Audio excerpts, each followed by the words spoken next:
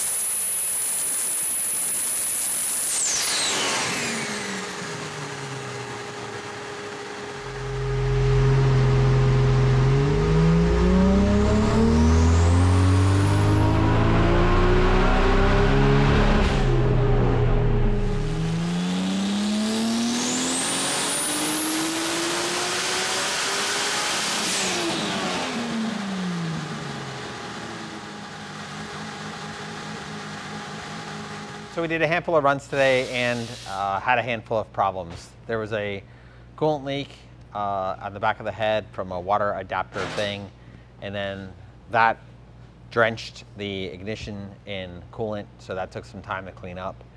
And then there was some stuff with the wastegate lines, just common stuff. This is the stuff that you deal with when you go to the dyno and you're sorting through a vehicle that it's a home-built car, and the dude's doing a good job. We're here at the Baker Built Garage, and around 1 o'clock, I said we could call it, and they said, no, we're not gonna call it. We're gonna work through all these problems and get to the end of the day, which resulted in 1,260 something horsepower. 1267 at 40-ish pounds of boost on E90. Yeah, it's canned quality ethanol. What do you use today? 1R? So on 1R, it's out of fuel pump. So there's 3 fuel pumps of unknown age in the tank.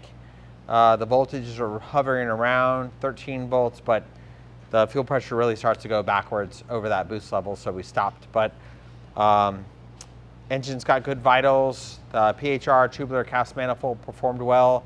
It's really neat to have recirculated wastegates. I'm a big fan because you have turbocharger noises in the front and exhaust coming out the back, and it was cool. So. I like it too. I've had a couple other cars. This is the first car I've had that has recirc gates, and it sounds so different and so good at the same time. Yeah, I like it. I'm a big fan. Big fan.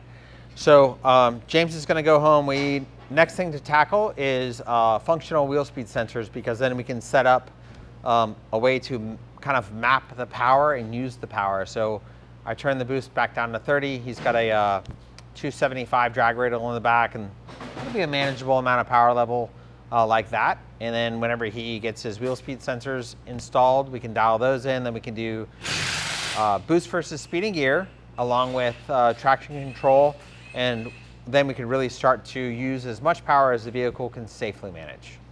I'm tired, ready to go home. Yeah, it's late. It's late. The day's a wrap. Thanks. And the boys are ready to go home too.